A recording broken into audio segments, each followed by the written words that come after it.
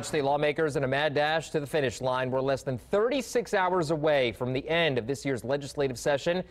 So what does legislative leadership want to push through? Could bills that are dead come back to life? Those are the questions. Our State House Bureau Chief David Williams is here now. He spent the day scouring the State House for answers. David. I did. We have seen some unexpected things happen right here at the State House this session, like a thought-to-be-dead bill about CBD cannibalize another bill about guns and come back to life. Well, what happens next in 36 hours at the State House depends on who you ask.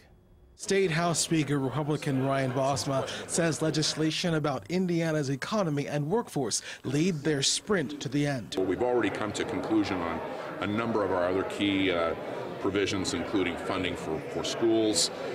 We have some of our opioid, both addiction treatment and correction items that are critical to us. What isn't successful? Democratic Minority Leader Terry Gooden tells me they are not fully happy with the two workforce development bills still on the table. Those two still don't really address the issue of trying to get a ready workforce available for the jobs of today. Today, Democratic leadership told me they want education funding in focus. Still not seen House Bill 1001 yet come out and the fix to the mess up of the school funding formula that happened.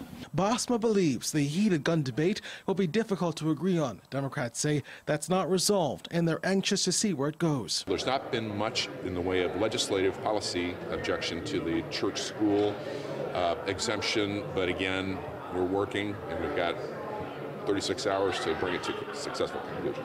Last week, a bill that would lift the ban on light rail crashed and burned. Could it come back on track? I hope so. We've got our fingers crossed. That's a real discussion, and those are the really issues we need to be talking about is workforce development, and light rail is being brought into that as we move forward. It's being discussed. I don't think that's a critical issue. Indianapolis made it on the top 20 of Amazon list with the current prohibition in place. About CBD oil, Bosma says it's moving, but there's apparently some disagreement among people in conference committee about if labeling should be strict or not. Representative Gooden tells me with the abracadabra, his real words, of the legislative authority, really any language that has already passed one chamber is still eligible to go into conference committee report and could become law if the majority party Republicans decide to do that. I'm David Williams, 24 Hour News 8. All right, David, thank you.